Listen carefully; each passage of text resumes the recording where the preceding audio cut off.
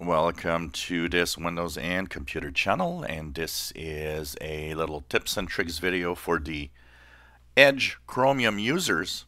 There's a feature that Microsoft Edge has that is very cool, and that feature is reading view.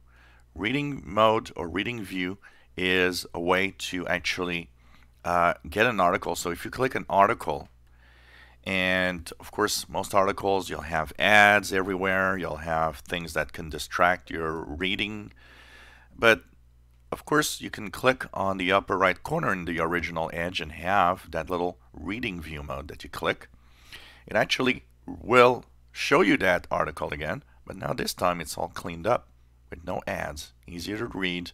The pictures are there. If there's videos, they're going to show up. And it's one of the modes that I've been using a lot. Well, good news, guys. First of all, good news for Google Chrome users.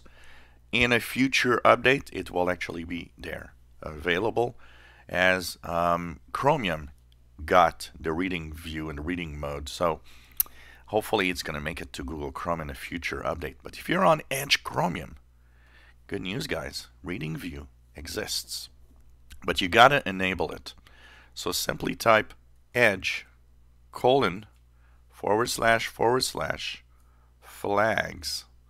Press enter. Here you'll see the different options and flags that you can actually have. There's something called Microsoft Edge Reading View. So if you don't see it, just type reading and it's going to bring you the reading view, and enable the Microsoft Edge Reading View. And once that is enabled, when you go to an article, we'll go to the same article that was on the original Edge, for example, here.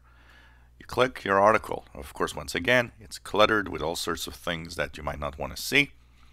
You have the little book that appears on the upper right corner. Reading view. Just click on it, and here we go. You've got now this reading view mode that has the article with all the ads and all the clutter that the web page has actually given you. So it's easy to do. And it's a really cool feature that I've been using a lot to make a lot of the articles, especially when there's lengthy articles in some websites. It's cool because it removes all the clutter and you're just concentrating on the text and reading. If you enjoy my videos, please subscribe, give us a thumbs up. Thank you for watching.